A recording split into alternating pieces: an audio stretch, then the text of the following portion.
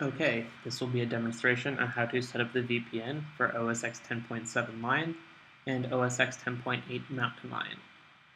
In order to do this, click on your Wi-Fi icon up here in the top of your bar, go down to Open Network Preferences. Once that screen comes up, go down here to the bottom left and click on the plus icon.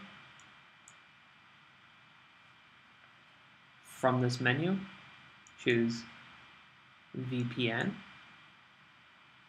The VPN type needs to be Cisco IPsec. You can name it whatever you want, just make sure it's something you'll be able to remember. I typically just name it Akron VPN, and then click Create. After that's done, wait for it to show up here. The server address is vpn.uakron.edu. The account name is just your ID, and the password is just your password for MyAkron. After you're done with that, click on Authentication Settings.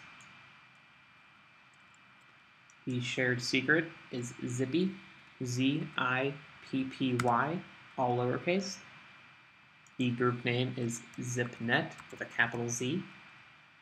And then click OK. And then just click Apply. And your VPN is set up.